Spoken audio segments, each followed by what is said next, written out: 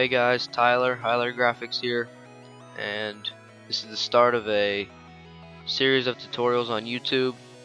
The first one is how to search for images, how to download them, and set up your document for the start of a design.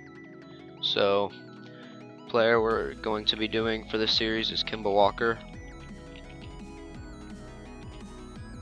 So you just search for any player in Google. And once it's done loading,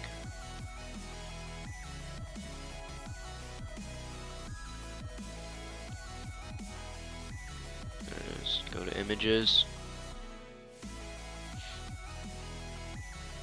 and here's all the pictures you can do, but I'm on him on the Hornets, and some of these are low quality, so to guarantee it's a high quality photo, you want to come up to search tools and then go over to size, larger than 2 MP 1600 by 1200, and this will guarantee you a high quality photo that you can design with. So I don't know, I'm thinking maybe this one.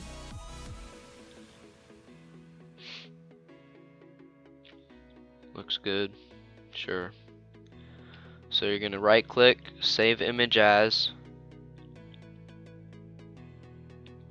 and then you can save it anywhere on your computer. I recommend, what I do is I just have a folder called HQ and PNG where I just get my high quality photos off the internet and I name everything.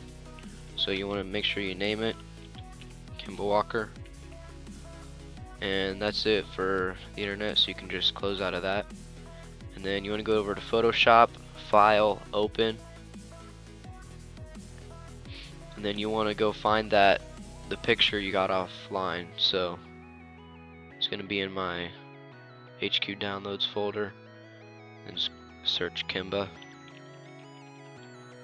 Walker, hit open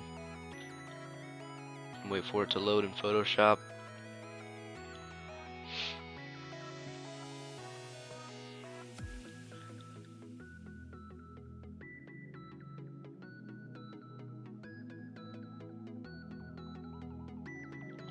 Alright, so here it is.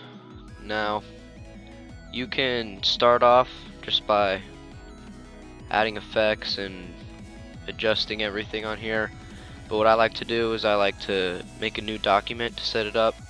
So I go to File, New, and then I make my own, not clipboard. I do 3600 pixels as the width and 2560 as the height, and the resolution 300 pixels per inch. This guarantees a high quality design that'll be good for a desktop or for a print or for anything. Now the image size is 26.4 megabytes, so if you want to go lower, the same ratio would be 1800 pixels of width and 1280 in height, but I just like this because it's just based on preference. And then background contents, you can do a white background, transparent, or whatever your background color is. So then you just hit OK, make sure everything is good here, and then this is going to be the template or the layout of your design. So just click this, drag it over, and you want to make sure, I just make it small at first, and then what I would do is line it up so that they're the same size, but you want to hold shift and then pull it out, so that's it. There's good, so it lines up great with the design, only a little bit that's left over. Then you want to center it, and if the original photo, say it was like this was the original, then I would hit S and then Alt for the clone stamp tool. I'll hit S, and then you'd click Alt and then click with your mouse, and then you can make a background with the clone stamp tool.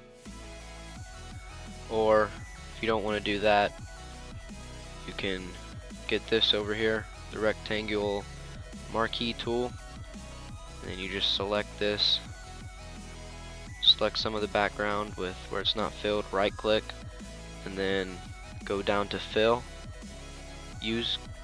put content aware, and then set the mode to normal and opacity at 100, click OK, and this will hopefully fill the background, fill the empty space up here with the background. And this is nice because clone stamp takes a while, especially let's say you don't want this backboard here, so you have to take that out and go around Kimba. So we'll just wait till this is done. Alright, well, you can see it kinda did a good job. You can just touch some of these areas up with the clone stamp still, but I don't normally use the content aware, but it does help. So, but we don't need this because the image is just right for the type of layout we want to do. That's the end of the first tutorial. Thank you guys for watching. Like, comment, subscribe, and leave requests for future tutorials. See you.